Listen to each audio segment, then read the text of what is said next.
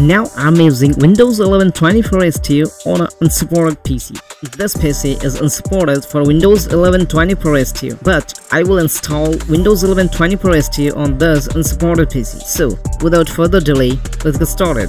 So friends, you can see my PC does not support secure boot, it does not support TPM 2.0, and main port is the processor. The processor is i5 4th generation, and as per Microsoft report, Windows 11 does not support any 4th generation processor of Intel. So in this video, I'm going to show you how to install Windows 11 24ST on any unsupported PC. First of all, you'll have to open a browser and search for Windows 11 download. Open the very first link, and here you'll have to log in with your Microsoft account. If you don't have an account, you'll have to create one first. Now you'll have to click on Windows Insider Preview.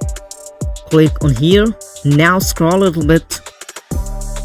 From the drop down, select Release Preview Channel. Click on Confirm.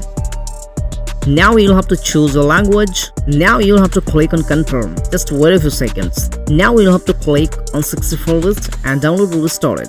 Now you'll have to search for Refuse and open the very first link. Scroll a little bit, and here you have to click on the latest and download will be started. After downloading, close your browser.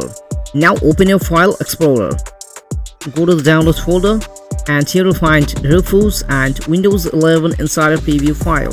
Now you'll have to double tap on Refuse, click on Yes. Now drag and drop Windows 11 Preview to your Refuse. Close your File Explorer. Now you'll have to insert a minimum 8GB pen drive to your PC. Now your pen drive is automatically selected. You'll have to click on Start. Now here, you'll have to check this option, remove RAM requirements and TPM 2.0, and remove online Microsoft account, and you can also check this to create a username. Click on OK.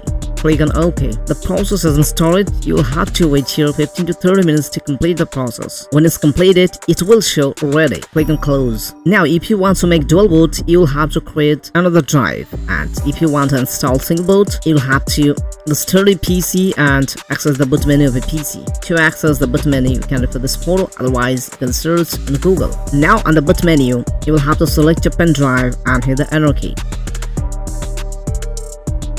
Now on the screen, you'll have to click on Next, click on Next, click on I agree, and select Install Windows 11. Click on Next. Here you have to click I don't have product key. Click on here, wait a few seconds. Here you'll have to select your Windows, click on Next.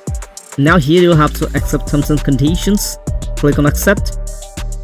Now here on the screen, if you want to make dual boot, you'll have to select your drive and click on Next. And if you want clean install on your keyboard, press Shift F10. Now type disk port, hit the Enter key. And now type list space disk, hit the Enter key. And here you'll have to identify your SSD or hard drive. In my case, it is 250GB SSD. So this is disk 0. Now you'll have to type cell space disk space the number of the disk. In my case, it's 0. And now you'll have to click on the Enter key. Now type clean.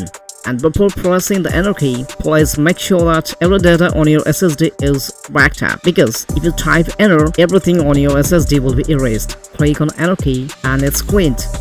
Now close it. Now refresh it.